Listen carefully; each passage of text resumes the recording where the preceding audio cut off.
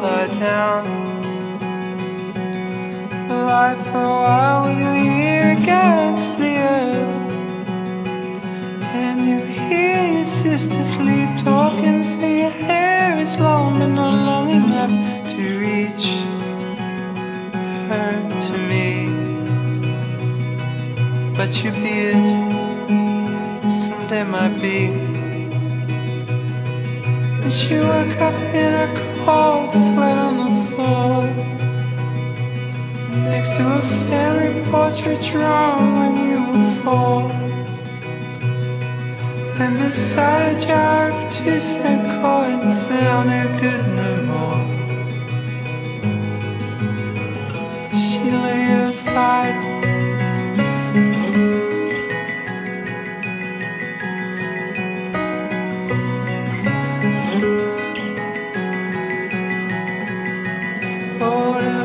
The weary soul you'll drive back to the home you made on the mountainside, with that ugly, terrible thing there's papers for divorce and a lonely ring, a lonely ring. Sit on your porch and pluck your strings. Oh, and you'll find somebody you can blame, and you'll follow the creek that runs out into the sea,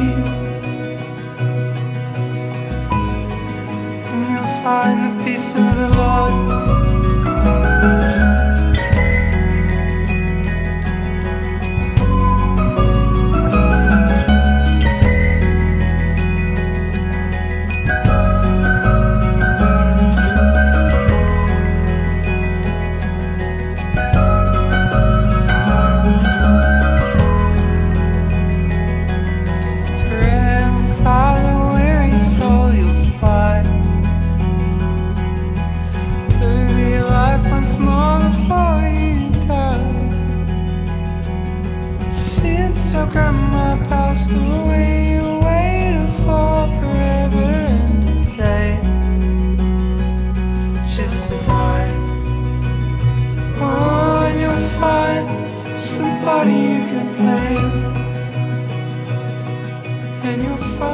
Lindsay, I give you this ring as a symbol of the vows we've made on this day.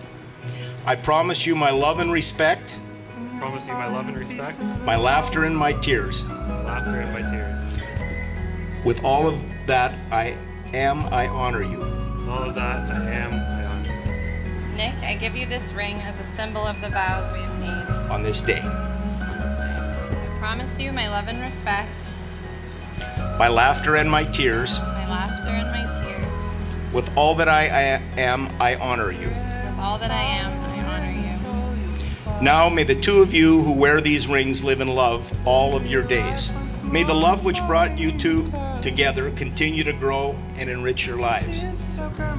May you meet with courage the problems which arise to challenge you, and may your relationship always be one of love and trust. May the happiness you share today be with you always, and may every word you have pledged here be the living truth in your lives. In sincerity of what you've said and done here today, it is my honor and delight to declare you henceforth as husband and wife. Nick, you may kiss your bride.